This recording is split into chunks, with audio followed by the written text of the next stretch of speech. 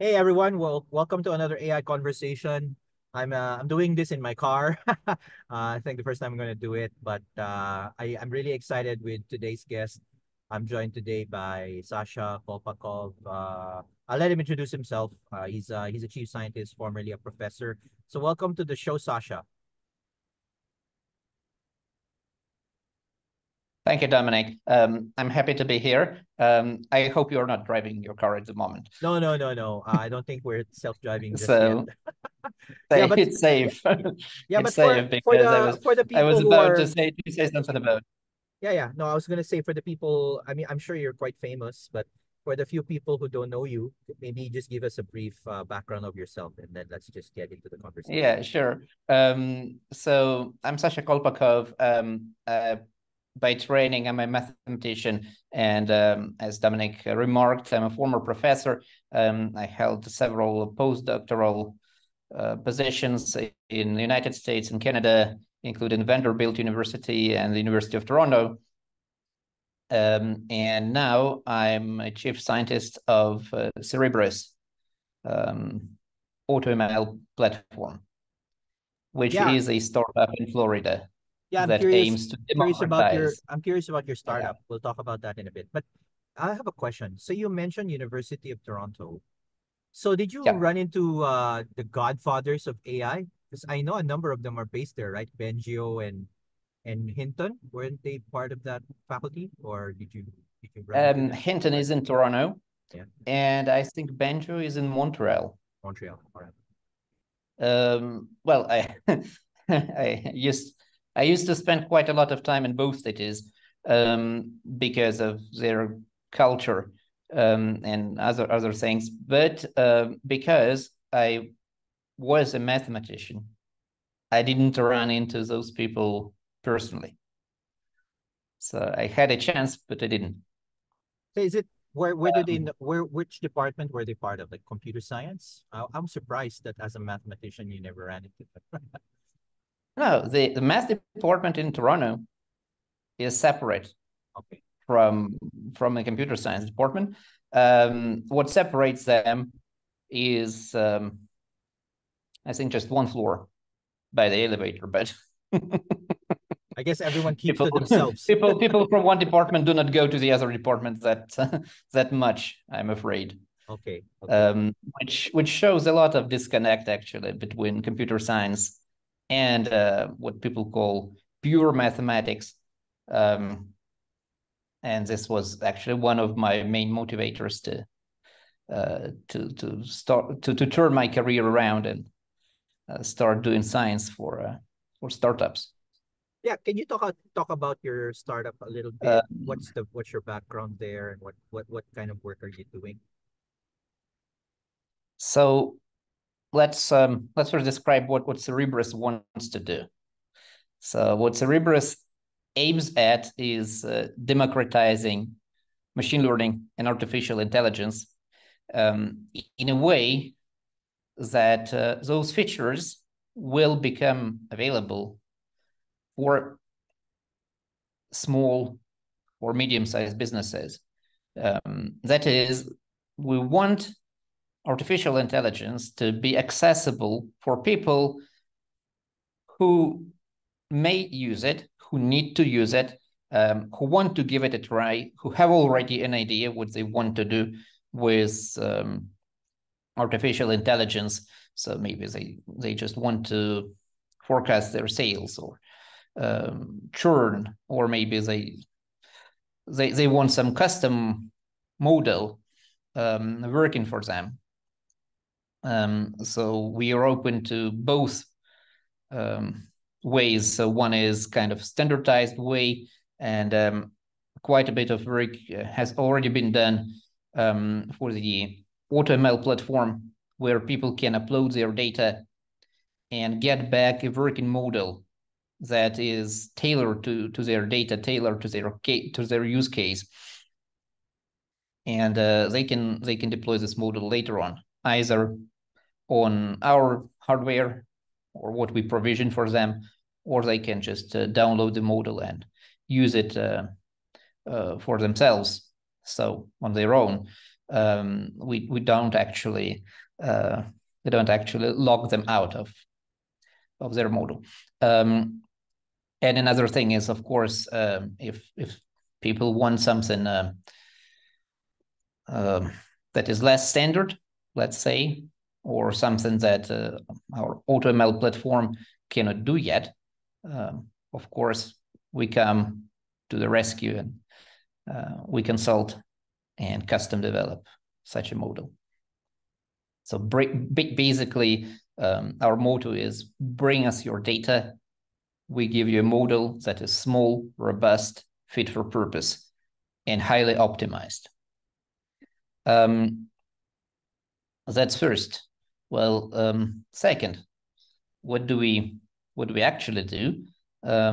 So the idea is that most machine learning models pretty much retain a linear structure. It could be a multi-layer perceptron. It could be a convolutional network. Still, you see, layers by layers of stacks of filters, stacks of dense layers that allow information to flow in one direction. So the structure is more or less linear, even if you have all those special things like they do shortcuts sometimes in convolutional networks so that you avoid bottlenecks, and there are a lot of things that people do for better training, for better performance, but a general structure nevertheless is more or less linear. Our idea is that this structure can be and has to be modified, and the main motivation is that apparently human brain doesn't have this linear structure. It has a structure of neurons that kind of spread out, and they are interconnected, and there are also a lot of lateral connections on all levels. Of course, we do not claim we understand how human brain works, but it's our inspiration. And mathematically speaking, the idea is that the model structure, the model architecture can be roughly constructed as dense layers, so neurons basically, sitting at the nodes of a graph where neurons are connected by edges. There are links between neurons transmitting information. And the structure of this graph has to be close to the so-called small world graph structure. Small world graphs are known not only in mathematics, they are also known in biology, because apparently these are the mathematical structures that describe synchronization of grasshopper chirping. So I think this was basically the ground laying work by Watson Strogatz when they developed a mathematical model of insect singing or chirping synchronization, because for them it was a curious phenomenon that insects somewhere in the field synchronize their frequencies very well, even though it was known that one insect can only hear its neighbors. It doesn't really hear insects that are chirping somewhere far away, and still they're synchronized. So this is the idea, and it's open source, so it's hidden in plain sight. Everyone can go on GitHub and download the base model for Cerebrus and use it.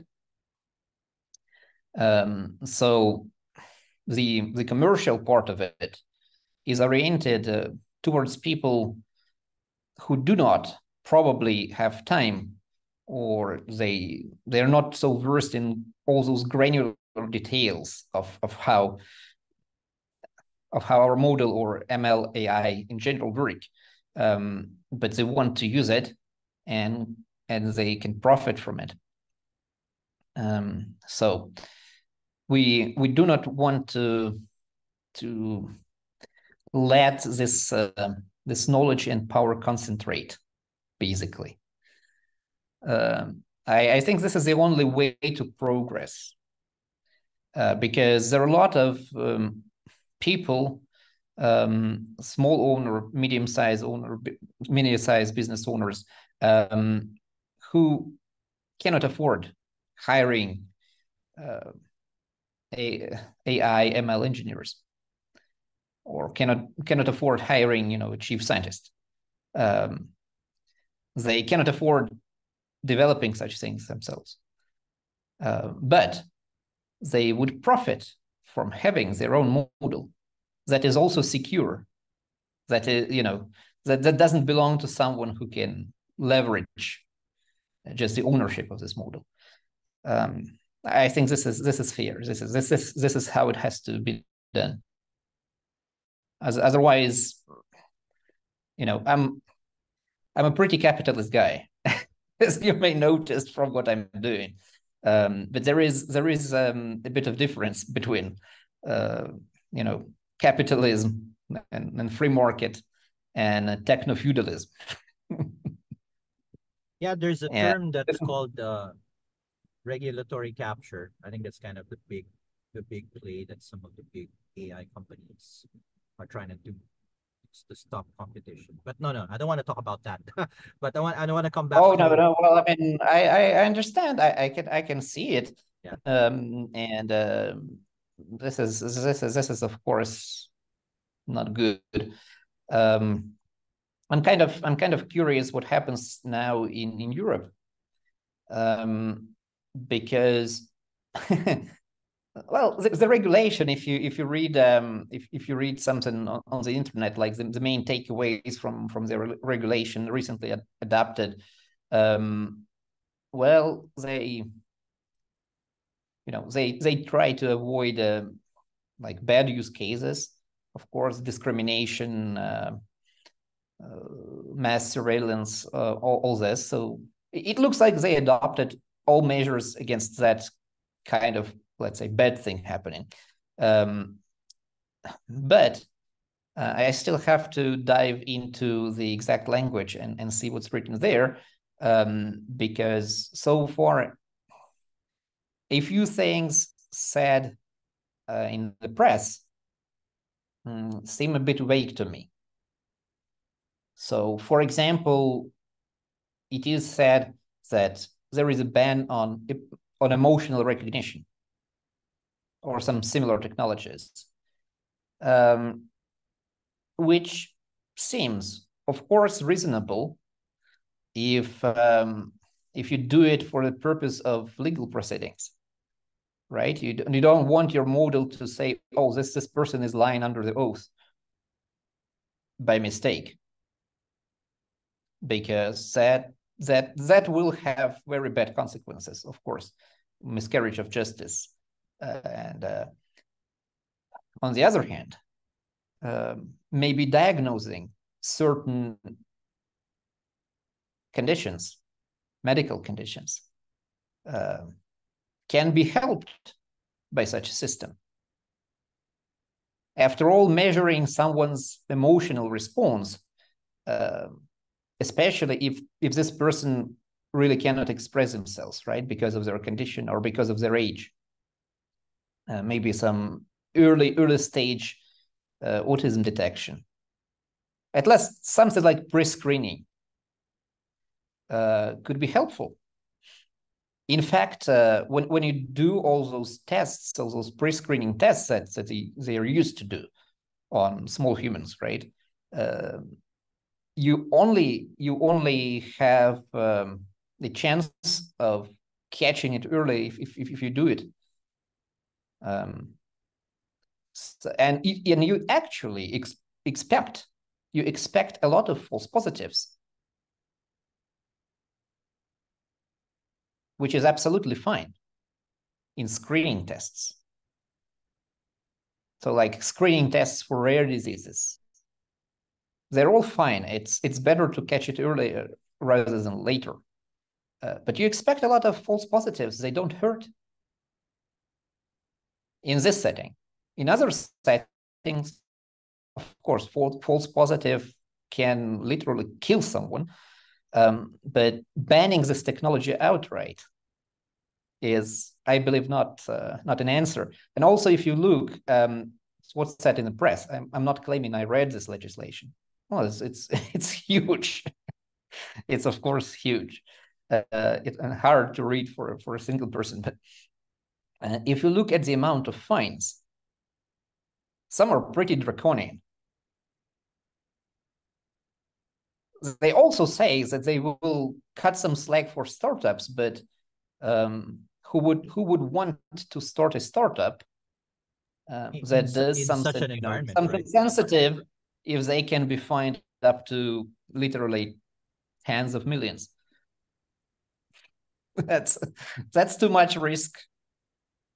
So wait, I have a question. Since you obviously run a startup and you're obviously supportive of the kind of the machine learning ecosystem community wide. If we jump back slightly to the concept of your your democratization of modeling, can you maybe describe a little bit about what was the main inspiration? Like, for example, auto ML is about getting machine learning done with not too much code, right? So is that a similar motivation for you, or were there other things? Well, it's an interesting question because there is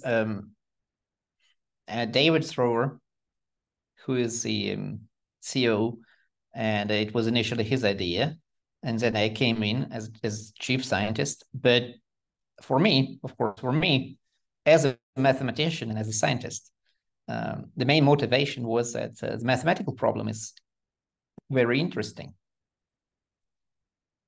So I like solving problems, and this problem was mathematically challenging, and it was also meaningful.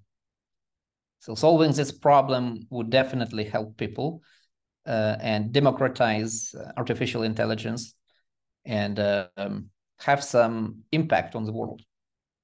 Because a lot of research problems, whether they're purely mathematical or even in more applied areas, they lack exactly this very substantial component.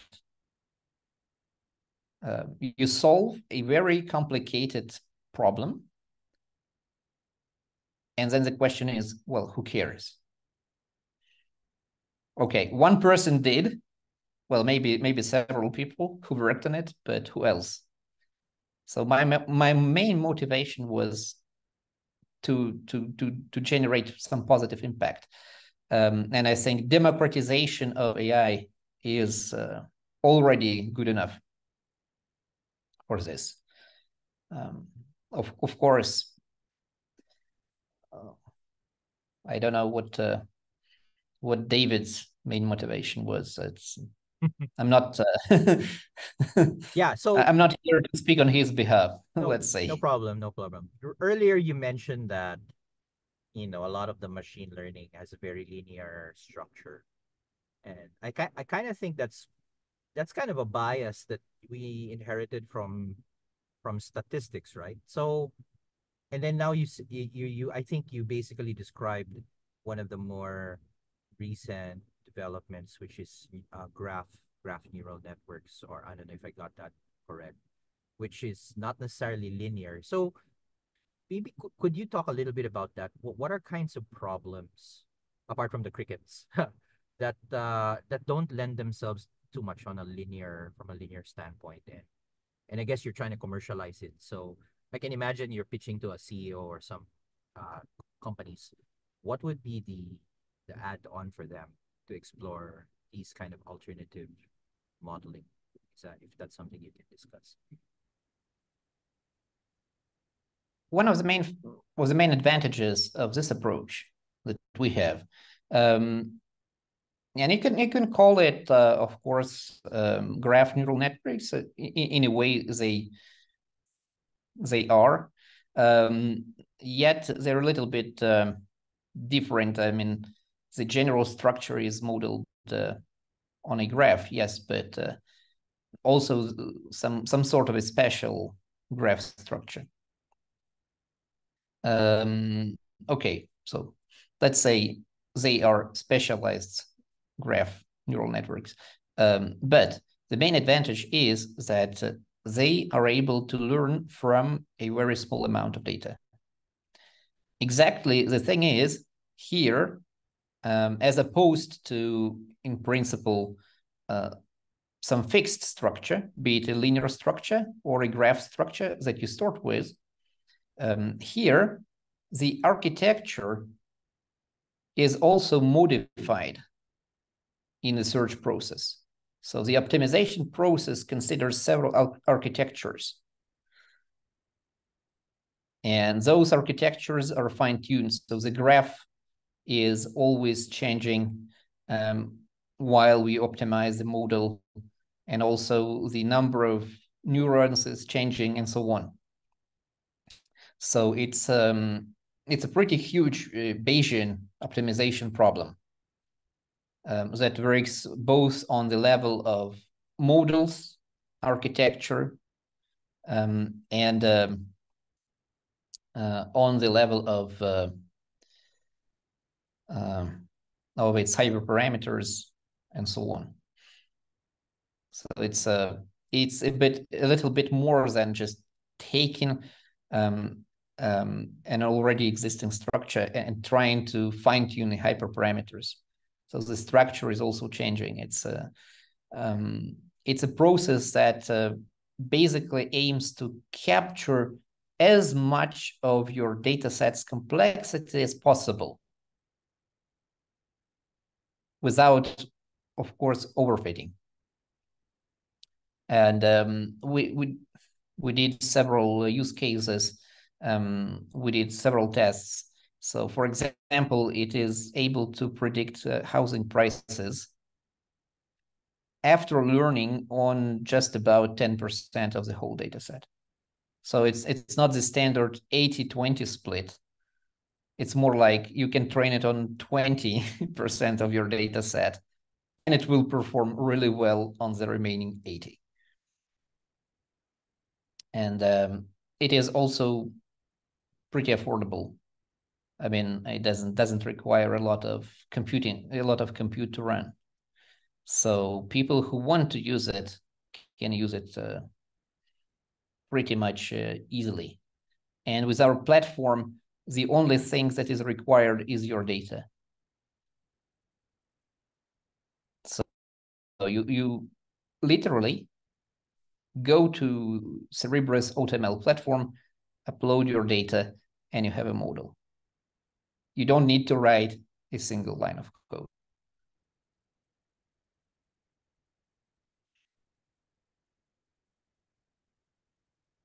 Sorry, I was on mute. So in terms of what are some common use cases that you have encountered or looking to tackle?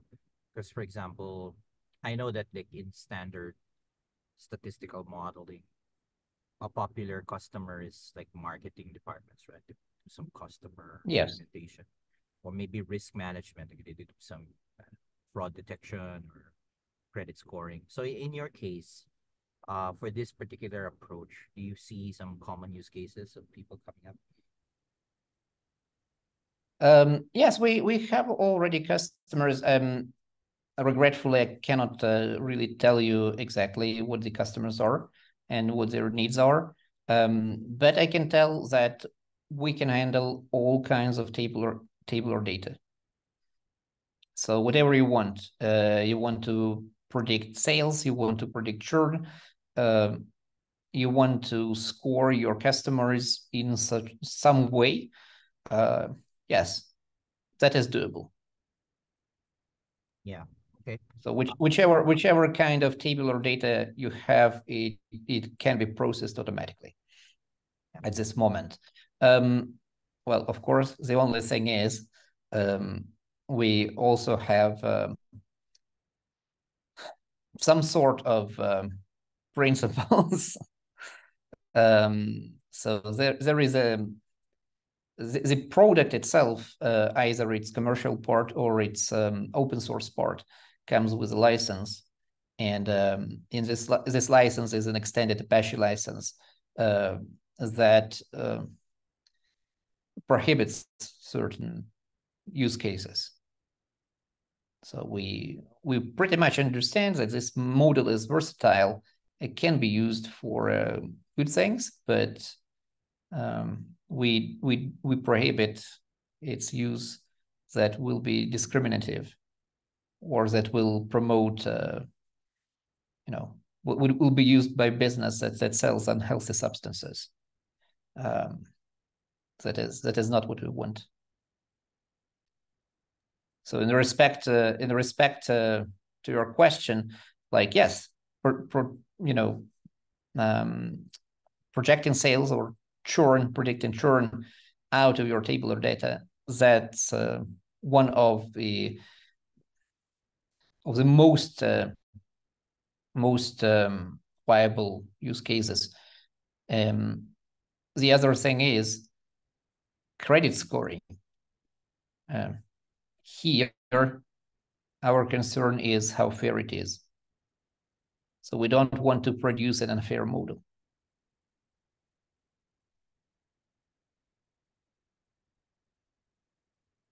Sorry, I'm thinking about model fairness, and you mentioned, all these regulatory stuff. This is going to be an interesting tangent. One concern. Obviously, I don't live in Europe, but if I use privacy as an example, well, what probably happens in Europe will be copy pasted everywhere else.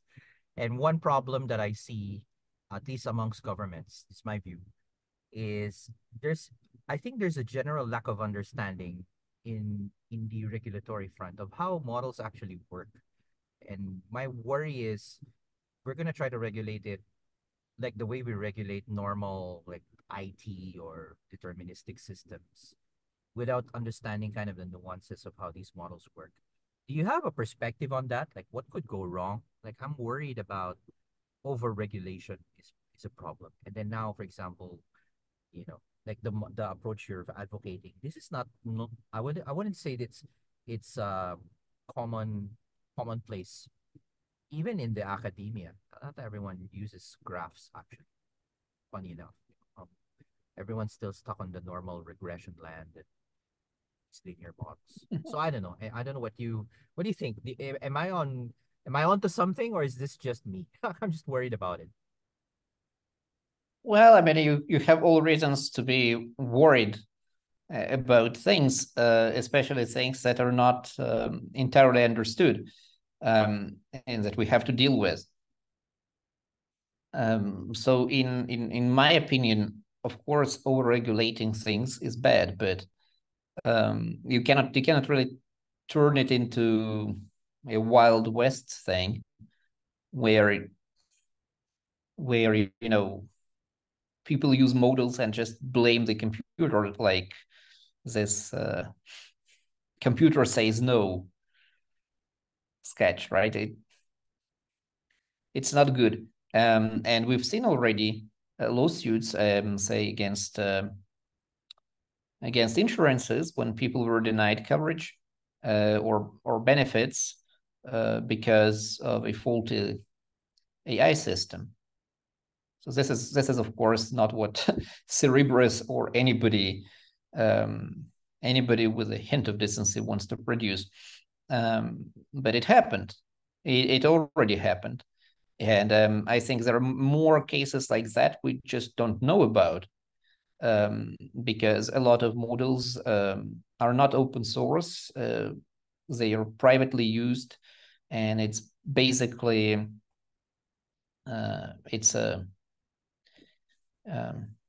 it's private business, right? It's trade secret. How could those models be assessed or regulated, right? So do you want police to come to your business and investigate your open up all those coefficients.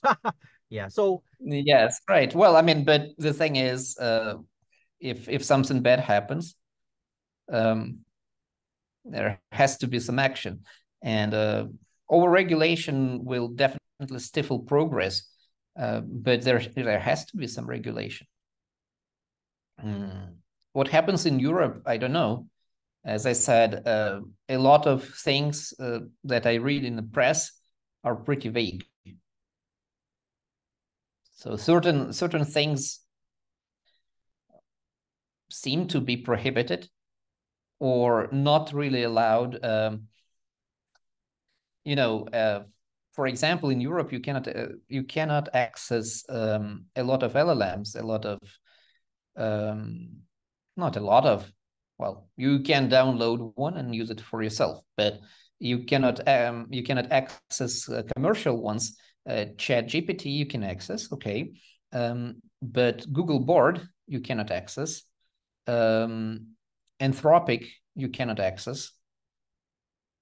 Well, not because they are banned, but because Google and Anthropic just do not supply to Europe, to most European countries. And I think this is because of their regulatory concerns.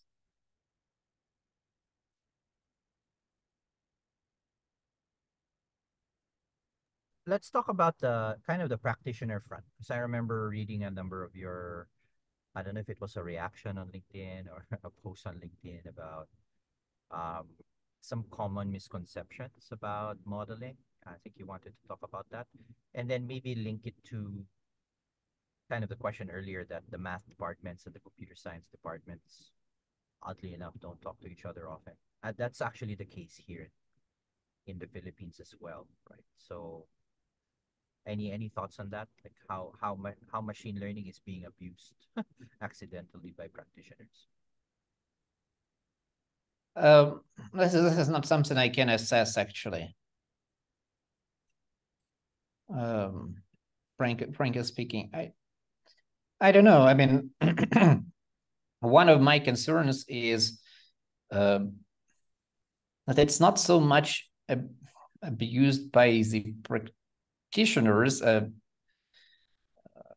It's more like a lot, people who develop it don't really educate the public. So it's not really the intentional abuse that happens. It's mostly out of ignorance. People tend to believe those models as if they were some sort of oracles that always tell the truth, but it's not. It's not the case. One thing that I'm concerned with, and that is somehow I didn't actually see so much about it in the regulatory discussion lately. One thing I'm concerned about is AI fake detection, or whatever they call them. AI content So detectors. those AI detectors that detect AI produced texts or images. I don't I think have they some work. problem with. I don't think they work. I don't I, know. I don't think they work either. Yeah. And the thing is, I strongly believe there are mathematical reasons why they cannot work. Yeah, sure. And the reason is actually simple. As we know, what a model does, ideally, it learns a statistically probabilistical distribution from a set of samples. So your data set is learned by the model, but what in fact happens mathematically is that this is a distribution of features that you want your model to learn. Now, humans also produce data Yeah. that falls into some distribution, be it text or image, but this is the data we produce. So there is some human distribution here, and there is some machine distribution there, right? And the question is, how much do they coincide?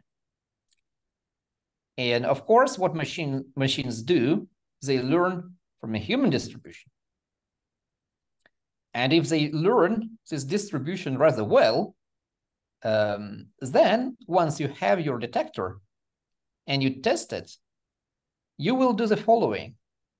You will sample from the human distribution and from the machine distribution and ask your detector which sample belongs to which distribution. But if those two distributions are essentially identical, no detector will ever tell you with good probability which is which. I mean, it's just a mathematical fact. You show your detector some samples, and they're sampled from essentially the same distribution. So the only way, I mean, the only hope is that the human distribution of data is still somehow different from the machine distribution. So the hope is basically that machines learn badly.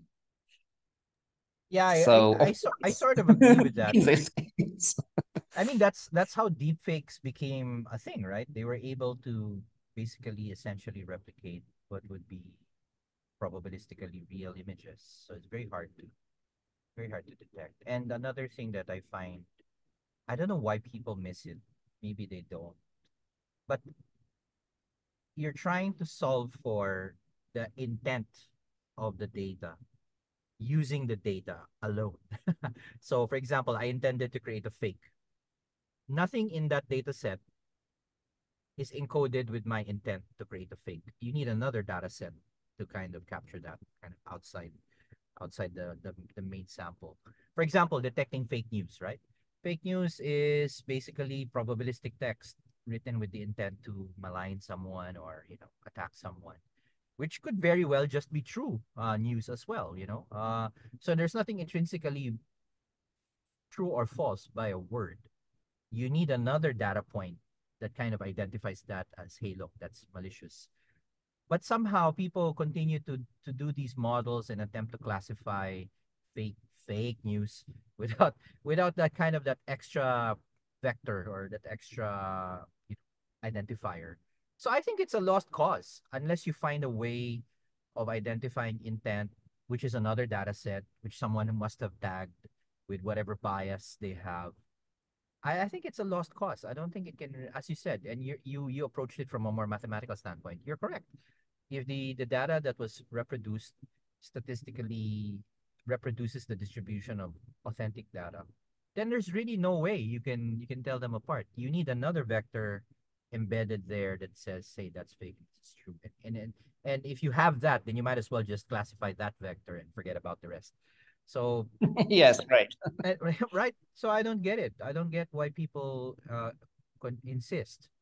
Um, I don't know. I don't know. Well, I But mean, one thing is, of course, if you have someone invested in you tens of millions, you don't want to go back and tell this guy, look, now I have a proof that your investment is lost. yeah, yeah. It can generate a very adverse reaction, I believe. That's one thing, but what I don't understand is, of course, there are some people who believe those models work and they use them, but they are practitioners. How on earth someone who is an expert can create such a model? It's Why it's a don't they have deceptive approach concern? if you think about it. It's a deceptive approach. In a way, it could be. I don't want to blame anyone personally, For but trying. um, here I think one concern that I have, one problem that I cannot crack is, first of all, why people who are experts in those systems tried to create them, In the first why they place. didn't have this pretty simple mathematical reasoning that those models probably won't work, or they won't work reliably enough, especially as generative AI advances. Yeah. That's one thing. The other thing is, well, there are obvious ethical concerns. Even such simple things as some American teacher association Yeah, I read signing a that contract article. I read with that a article. startup that, yeah. Well, I mean, one can, of course, say these are just test scores, but these are not just test scores, right? This is a decision that affects pupils, that affects human lives. This is a decision that affects basically children. Yeah, And in the in the future. modern society, the society itself puts more trust in teachers bringing up the new generation than it puts into parents. Yeah. It's just obvious because children spend more time at school than with their parents often, and I think most of the time. We're gonna need to So we're why gonna there is no need to ethical spend concern from teachers? we're gonna need Uh, to spend a um, lot of time on this, probably another episode, because I feel that yeah, that's that's a we're kind of, headed. I mean, that's fantastic, but that Yeah, strikes me very badly. yeah, we're headed towards another apocalypse of its own if we let these faulty models, become the basis for essentially tyranny, like hegemonic moves. But anyway, yeah, let's bring it back to the science, and just like that, we're nearly at the hour, so it's interesting how we're having this conversation.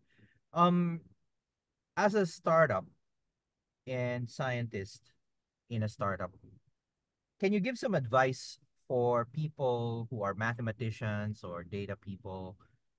Because in my experience, most of them tend to be not in a startup. They're like in employees, in some corporations and stuff, or they are in academia teaching. So, what was the come on for you to join the startup world, and what kind of advice would you give these people? Mm, um, what motivated me? Well, it's it's always a hard personal question. Why would you what would want to uproot your career and turn it around? But for me, it was that well, what we call pure mathematics at the moment um, seems to me very sick. The thing is, a lot of training is necessary to become a mathematician. But then for the rest of your career, what you do, you work in a very narrow domain um, that is not impactful. I mean, you write some very complicated research paper, and only 10 other experts in the world probably care about it. Yeah, true. Um, and it's not good.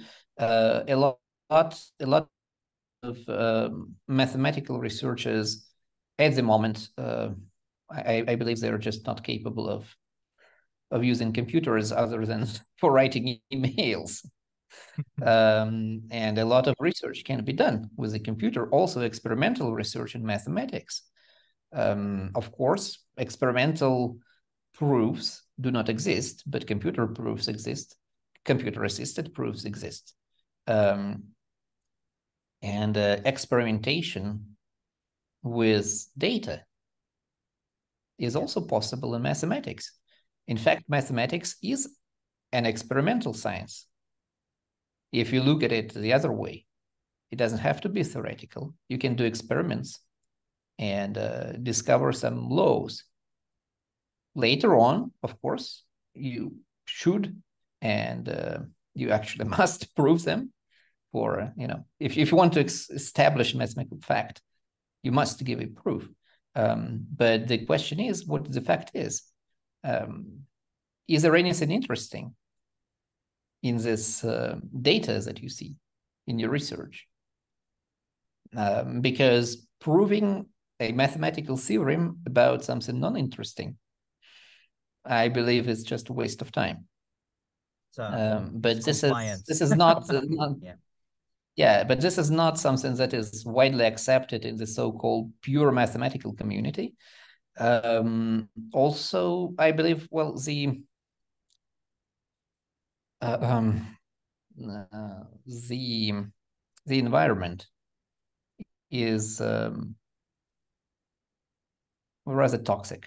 Actually, this is what I found, and this is provided, you know, I'm not in any way marginalized or yeah, I really had a very good mathematical career, Yeah, very good academic career. but you probably found the startup life, at least for now, far more interesting. Lots of other ideas Yeah, and so on. it is more interesting because people are more supportive.